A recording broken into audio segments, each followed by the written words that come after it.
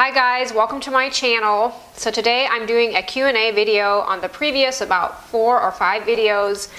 And like I always say, I feel so bad that I can't get to all of the questions. It's not that your question isn't important. It's just that we randomly go through and just pick out questions, and unfortunately I just can't answer them all, but I would love to, but I will do the best I can. I have a lot of questions here, and I will answer them as fast as possible. I'll try not to be long-winded about this. So before I start here, I kind of want to warn you about the lighting in here. We have a partly cloudy day outside, so that means if the sun comes out, it gets really bright in here with all the windows, and then if it disappears like it is right now behind clouds, it's just right kind of the lighting. So I just wanted to warn you on that. If it does come out, I may end up almost disappearing on you guys, but I'll do the best I can here. I don't want to always run over to my camera and adjust my lighting. So the first questions here are from the video where I used Dixie Belle paint to paint a piece of furniture. And Kim Carter asks, what is the purpose of the wax? I had also used the Dixie Belle wax to go over top of the paint. And wax really does an amazing job of just protecting paint, first of all, and then it also makes it a lot smoother and harder. Like if you want to clean the piece, then it's just a nice, clean, hard finish, if that makes sense. So it's definitely, you know, its purpose would be to protect the paint. And often a lot of these paints are so flat or so matte that you almost need something over top, or if you go over it with a rag or something, your rag will just curl up. So that is kind of the purpose of the wax.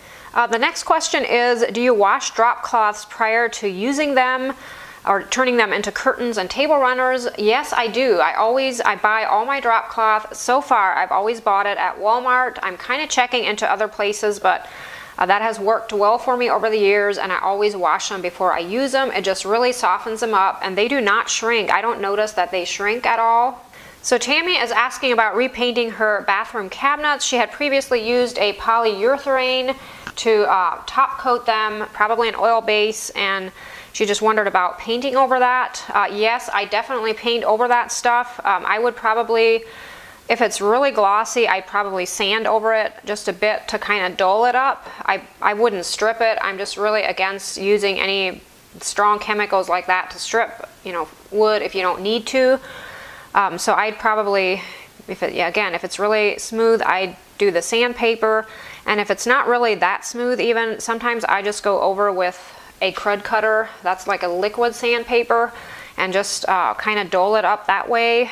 And I think nowadays the paint is really good, or the paint that I use, it's like a paint and primer in one, is kind of my go-to paint.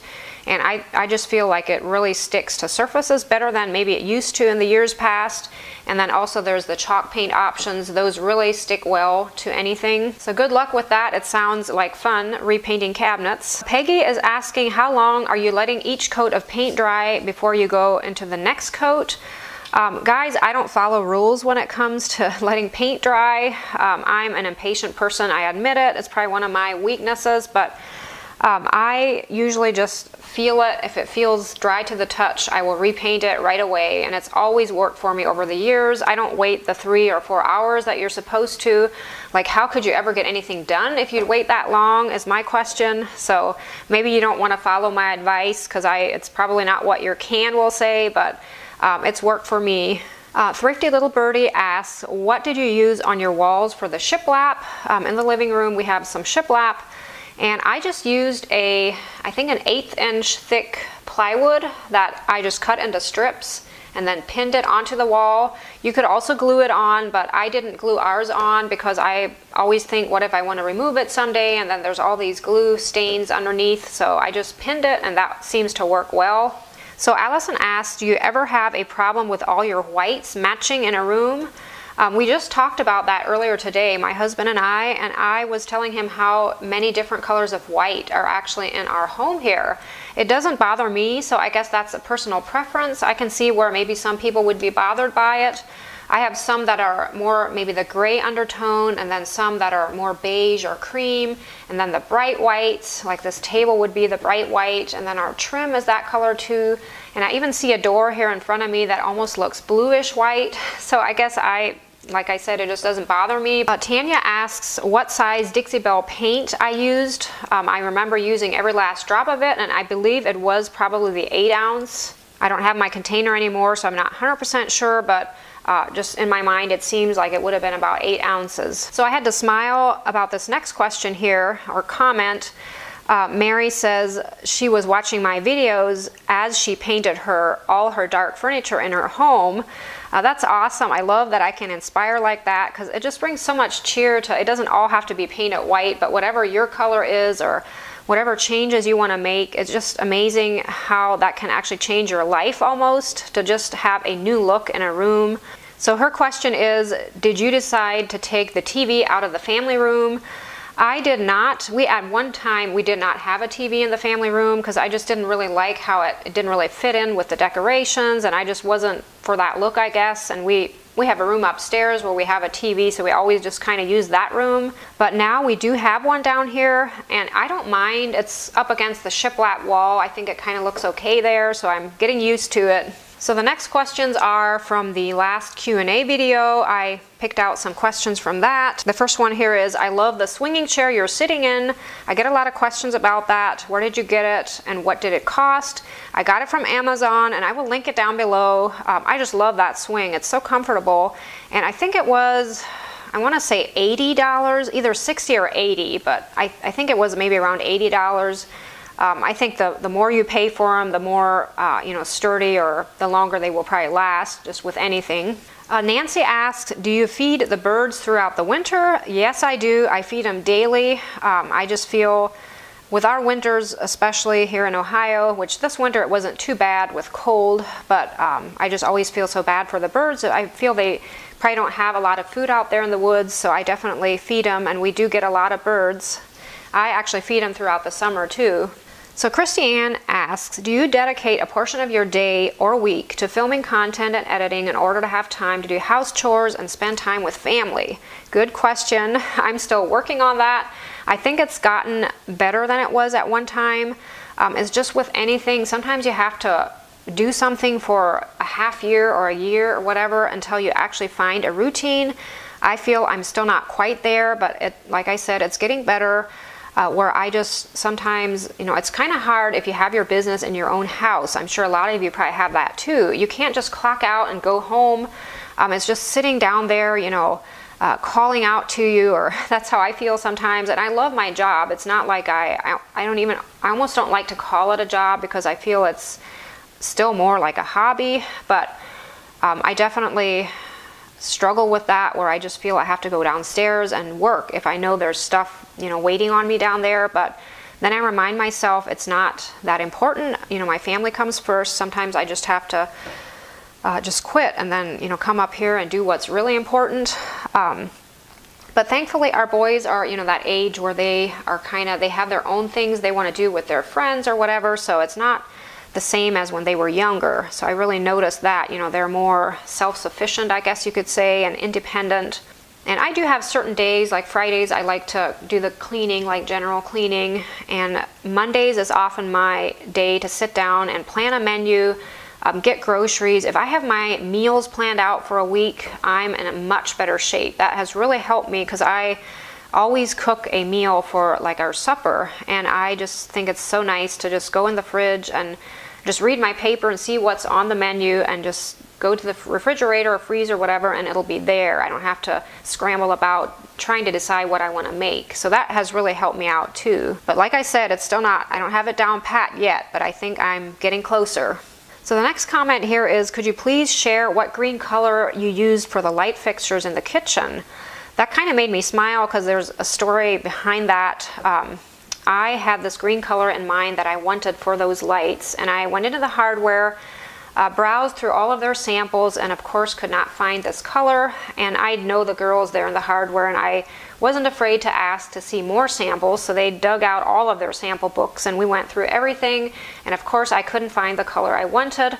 So the kind girl that was helping me started to mix some paints together for me, and we kind of put in there what we thought. I think I had a picture of something that I wanted that green color of. And anyway, we ended up coming up with the color that I had in my mind. So I was really pleased with that. So it really has no name. I can't give you a name for it, but I still have the paint can downstairs, and I will make sure to copy the formula off and put it in the description box down below. So if you go into your hardware or Lowe's or wherever you get your paint, you should be able to give them that formula and they will be able to match it. It might not be exact because some of the paint companies have their color varies from, you know, company to company, but you should be able to get, you know, almost the same color. And I'll try to get a video clip here to zoom in on those lights so you know what I'm talking about. So Mitzi asked, did you make the drop cloth sign behind you on the wall? Yes, I did. I just I used my Silhouette Cameo, cut out stencils, and then painted them onto the fabric. So Art Lady asked, did you make your faux fireplace? And if so, do you have a video? I did make it years ago, and I don't have a video, unfortunately. It was before I had my channel, so I know I took pictures, but not a video. It really wasn't that hard to make. I should just make another one and just show you guys, because I've had more questions about that already, but there's actually no fireplace there. I wish there was. We do have a chimney in the wall behind that mantle, so I think it would almost be possible to maybe eventually put one in, but I just wanted it to decorate with, basically. Just, you know, have a mantle to fix up during Christmas especially. It's been a lot of fun.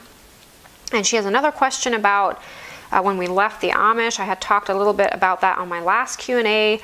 You say your mom and sister left. Did your dad leave also? Yes, he did. Mom and dad left at the same time. Maybe I didn't make that clear. So JG asked, what is your least favorite chore, and have you found ways to make it less daunting? I had to think about this one. I can't really think of anything I just hate to do, although I have things that I do that I don't just love doing.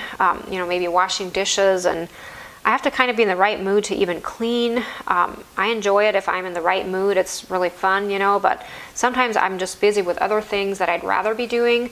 I've found that if I sometimes set little goals, like to be finished by a certain time, that kind of helps to motivate me. I don't like cleaning an oven. I probably should do it more often, then it probably wouldn't look as bad as it sometimes does and would be easier to clean, but that, like inside the oven and then behind it, like pull it forward and clean behind it, that's just not fun to me. I probably do it maybe once a year, cleaning behind the oven and the fridge, but that would be a few of my least favorite things to do. And now for the spring home tour video. Julia says, your house looks so fresh and cozy. Can I ask where you got the little house under the sign that you made? Yeah, I got that at Walmart. It's actually a wax, I don't know had I mentioned it in the video or not, but it's a wax melter. So inside the house, there's a little container where you put, you know, your wax melts in, and it's really neat. I was impressed. I think I paid $15 for it at Walmart. The next question here is the botanical pictures. Are they already transfers? I'm confused. I hope I explained that right in my video, but I actually printed out those images that are on the banner behind the mantle hanging on the wall. I printed those out, and then I printed them onto iron-on paper. So I, again, got the images from online, and I believe I think I went on Pinterest and actually got them from someone. They were all in one place. I'm pretty sure I shared that link down below underneath the spring home tour video. But I printed them onto the transfer paper, the iron-on paper, and then I ironed them onto the fabric. But I can see where it would be kind of confusing if you've never done that before. So hopefully I explained that so you understand. So Jennifer asked, do you have trouble keeping your walls clean? Do you sometimes get tired of it? She's talking about all the white walls in here. I never grow tired of it. I love white, and I have in the past actually painted color on most of these walls already, and I always end up painting them white again, so that is why I just choose to keep them white. I'd rather just add a little color here and there with accents than having a wall in color for me. You know, that's my personal preference. And then, do you have trouble keeping it clean? I don't think about it. For me, I mean, I imagine if I have little toddlers around here, you know, there might be more, you know, dirt and stuff on the walls, but for me, I guess I always think with white, you can at least see where it is and then clean it, versus if you have a color, you know it's kind of there, but you can't see it, and therefore you probably don't clean it as much. So for me, I kind of like that where I can see what is dirty. So Tammy asks if I would mind sharing the brand and model of the faucet, our kitchen faucet. Unfortunately, I don't have the packaging or anything anymore, but I do remember we got it at Lowe's, and it was kind of the in-between. It wasn't the most expensive or the least expensive, kind of the in-between, you know, price-wise, but I just love it too. It's nice and high where I can, you know, rinse dishes, large dishes underneath there. So Mary asks what type of sander that I have. I just love my sander. I'll link it down below. I got it from Amazon. I'm not sure of the brand right now. I'm almost thinking Black & Decker, but don't quote me on that. I really like it. I like that it has a little point. You can get into, you know, corners and stuff with it. Linda asks, is the vintage garden sign available on my shop? Yes, it is. I will link my shop down below, and it should be on there. Penny asks, did you make the topiary tree in the white and blue container? Yes, I did, and I will also link that video down below. I believe it was a Christmas home tour one, or around Christmas time, one of those videos. I did a little tutorial where I showed you guys how I made them. Tracy asks about the desk in the living room.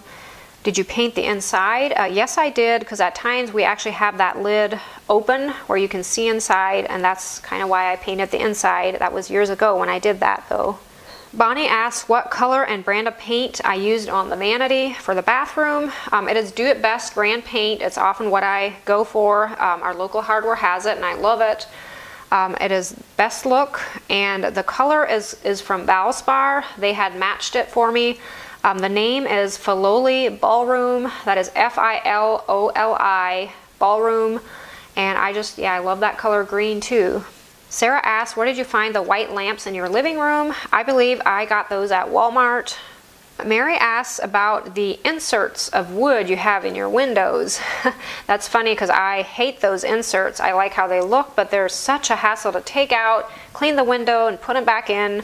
They're actually plastic, they're not wood, but they just came that way when my parents actually built this house back in the late 80s, early 90s, and I think that was a thing back then, evidently. Instead of putting the grills in between the glass panes, they just put them on the top like that. But it's okay. Eventually we probably want to replace the windows in here anyway, but for now, at least, you know, I kind of like that look, but it's just a hassle if you want to clean them. So Michael asks what software I use to edit my videos and how long does it take to edit a video like this. I use Adobe Premiere Elements. I love that program. For me, it was easy to, you know, understand or figure out. And then as for how long it takes to edit a video like this, which this one would have been the spring home tour, those are usually fairly easy. It's not a lot of different steps like where I'm maybe doing a trash to treasure or something. I would say if I have about, you know, maybe 4 or 5 hours to edit a video like that, I should be able to finish it. But I usually figure, you know, almost a day to edit a video, even if it doesn't take me all day. Usually by the time I have everything in between done, you know, I get the video done too. I don't just work non-stop on it. So the next question here is asking about information on the pulley light that I have hanging above the sofa in the living room. I will link it down below. I actually get the shade part and where the bulb screws in from Amazon. And then the antique pulley, I got at an antique mall, I believe. Joyce is asking why the fireplace is boarded up. Again, I guess I covered that previously. There's actually no fireplace there. I just put the doors on there so you don't see the drywall behind it. And the next video here is the cleaning one. So Jane says she has the Norwex paste but hasn't used it yet. And she says she saw on the label that it says it may scratch wood or granite or stainless steel. I'm really careful at how I use it. I did notice too that it says that on the label, and often I'll just put a little bit of the paste onto the rag and then even rinse it again just to kind of get rid of that grit or kind of blend it into the cloth, because I feel that's probably what scratches is the actual grit. And I just love the clean, fresh smell of it, and I think it just shines everything. It does a good job of cleaning, so that's kind of why I use it. I have never used it on my fridge because it is the stainless steel. I should test it on a small area just to see what happens, but so far I haven't, you know, dared to use it because I don't want to, you know, scratch up anything. But for the cupboards, I haven't noticed that it scratches, but again, I don't use it as heavily as I would on maybe like a sink or, you know, other surfaces. So the next question here is, how is your stenciled floor holding up in the bathroom? Are you seeing any kind of wear on it? It is holding out just beautifully. I'm so impressed. I don't see any signs of wear. It hasn't come off anywhere. I'm actually almost surprised myself, but we're not extra careful with it. I just use it like I would any other floor, and it still looks like it did on day one. So I'm happy about it. Wilma asks what brand of blender that I have. It is a Black & Decker from Walmart. Lavender Fields asks, what did you use to film this video? I always use the same camera to film all my videos, and it is a Canon Rebel T6i, and I like it. I know there's probably better cameras out there, but for what I do so far, it's worked well. D. Roars says, Mary, I noticed you have 2 faucets on your sink. What is the second one for? The smaller faucet is a drinking water faucet. It's the same water that comes through the other faucet, but it's just filtered. We have a filter downstairs hanging on the basement wall, I think it's called a carbon filter if I'm correct. It just makes it taste a lot better. We actually used to have spring water in our home until about half a year ago. We switched everything over to city water. It was kind of hard to do, but we were having trouble with our spring, and it was either spending a lot of money on it or just switching to the city water, and that's what we ended up doing. Rachel asks, what is the name of your sweeper? And she goes on to say that she and her husband will be celebrating their 45th wedding anniversary. Wow. In Holmes County, Ohio here, March 5th and 6th. Well, happy anniversary. And who knows, I might run into you there. She says, I would love to run into you, and I sometimes do. I've met some of you guys through you guys visiting here in Amish country. I frequent Berlin a lot. I often have errands to run in town, so who knows, maybe I'll run into you. But yeah, answering your question about the sweeper, I have the Dyson Cyclone V10, and I just love that sweeper. I'll also link it down below in case you're actually interested in it, but I got it from Amazon several years ago, and I know it has gone down in price, maybe by a couple hundred than what I had paid for it. So it's definitely, you're getting a better deal than what I did, but the same sweeper, which I love. Melody is asking about some of the Norwex products. She noticed that I cleaned my bathroom counter first with the cloth and then washed the toothpaste or the rinse glass with the same cloth. Does the cleaning paste have antibacterial properties in it? I don't believe it would, because everything's really natural with Norwex, although I don't want to say for sure. I guess I didn't really think about that, cleaning the counter and then the glass. I just tried to make everything look nice and clean. I'm not sure. I guess I don't think about that. Maybe I should more. And then as far as laundering the Norwex products, I often just gather, maybe once a week, I'll gather all my Norwex products, any cloths that I used or towels, and just put them separately in the washer. And then I also have the Norwex laundry detergent that I use for that. And I'll put my Norwex link down below in case any of you guys are interested in their products. I don't use all of their things, but I have some things that I just love from them, and I would recommend to people to use. So Amy asks, is your wainscoting backsplash a wallpaper type or the actual real thing? It is the real thing, or it's not inexpensive. It was a pine board I used years ago I actually installed it myself. It's really not that hard. I just cut it to fit underneath the cupboards and then pinned it to the wall and painted it. But it is kind of coming apart at places. We have a really dry house here during the winter because we have to heat a lot, and then it kind of pulls apart, and then during the summer with the humidity it kind of pushes back together again. But it's been there, like I said, for years, and it would be kind of in need of an upgrade eventually. But I still love the look of beaded board. I think it's just such a cozy look. And then the last video I have here is the plate rack one, and I just took a few questions from that. I think just 2 of them, because I knew I would be running out of time by then. But Tammy is wondering about the blue and white plates on my plate rack. I just love those plates too, and I admit they're actually my sister's plates. You probably see them behind me here. I'm just borrowing them for now until I find some of my own, but she purchased them at antique malls, and I eventually want to go antiquing around here to look for some, but I'm not sure, I looked on the back, there's no name or anything on the back, but I also just love that design. It looks so vintagey, and I just love the color of them too, but hopefully I'll be able to find something very similar.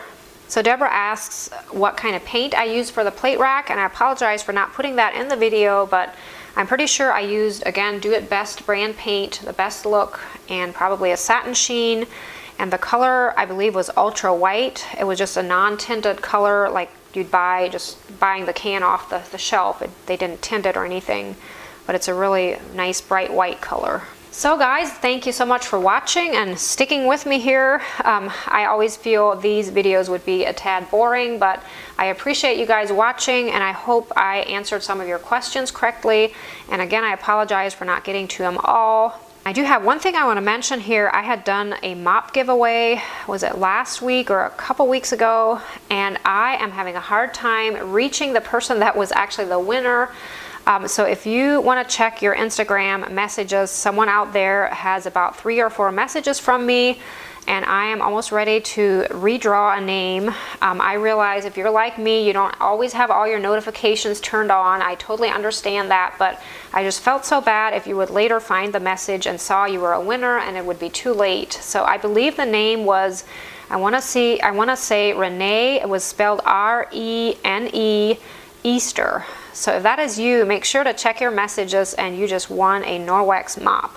So I wanted to mention that I have a really fun video coming up on Wednesday. It is a trash to treasure, one of my favorite ones to film. And I remember somewhere along the line I saw a question from someone asking about what I would do with an old drawer, like to repurpose it or upcycle it. And one of my projects on the video coming up here on Wednesday is actually an old drawer. So stay tuned for that if you're curious what I ended up doing with it. There's so many different things you can do with a drawer, but I kind of picked a fun thing to do with it, and I wonder what you guys will think. So as always, thanks so much for watching. I appreciate each and every one of you. I hope you are having a great week, and I look forward to seeing you on Wednesday. Bye.